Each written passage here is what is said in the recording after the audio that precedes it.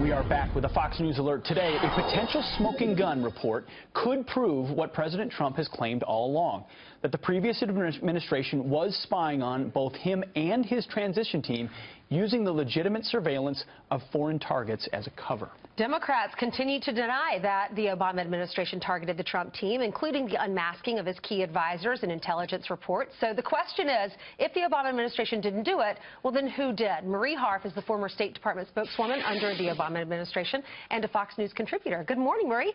Thanks for being with us. I'm happy to be here. Well, great. So what do you think happened here? Do you agree with this?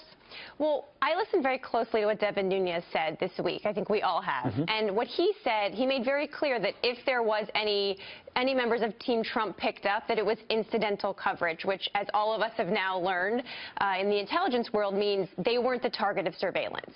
That a foreigner who is a legitimate target of surveillance was picked up, and Team Trump may have been incidentally picked up.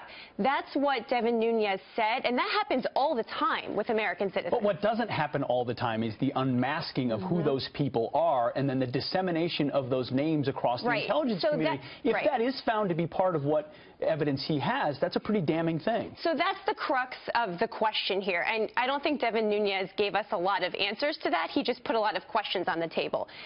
We heard Mike Rogers, the head of the NSA, earlier this week testify that only a very small number of people at the NSA can actually, quote, unmask someone. And most of those are career officials who I don't want to jump to conclusions that career intelligence officials that you or I had worked with were acting in a partisan way. I don't think we should jump there before we have the facts. Well, that's where evidence it could lead us, though. It could, but it hasn't yet. So the question is, were people unmasked? And sometimes they are and sometimes they aren't.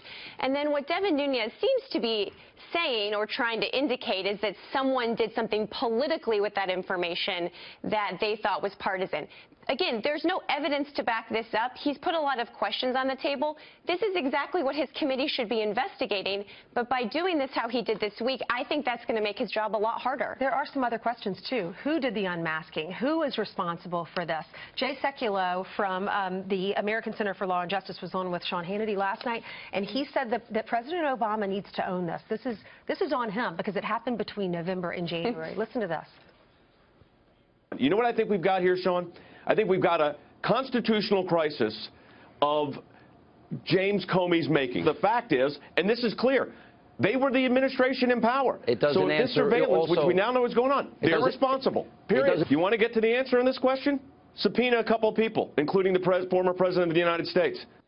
Do you think the former president, President Obama, should be subpoenaed? I don't. And I think we need to go back to the facts that we know and what we don't know. Mike Rogers, the head of the NSA, who's widely respected in the intelligence world, made clear in testimony this week that only about 20 people, he said, have the ability to unmask names at the NSA.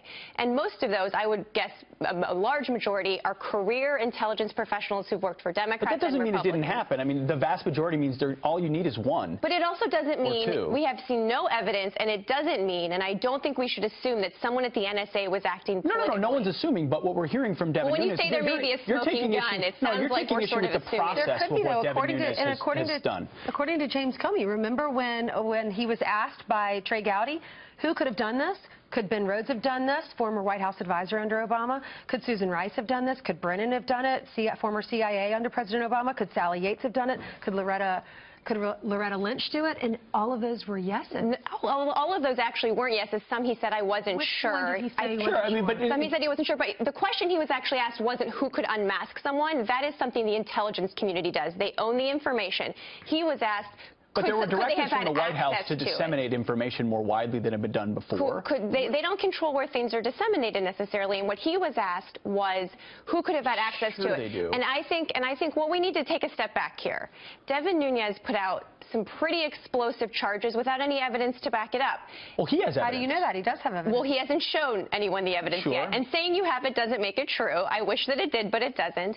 And what he said, though, we need to keep going back to the first principles here. He did not say that anyone was collected on except for incidentally, which means they were not the target. You can do a backdoor incidental collection, too, though, if you want to. Pete, I would be very careful before I accuse the intelligence community of doing a backdoor incidental collection. You and I would probably both agree that the Russian ambassador no one knows who to trust. No one knows who to trust anymore. That's the problem right now. Thank you so much for being with us. Happy Friday. Have a great weekend. You too. Great to have you.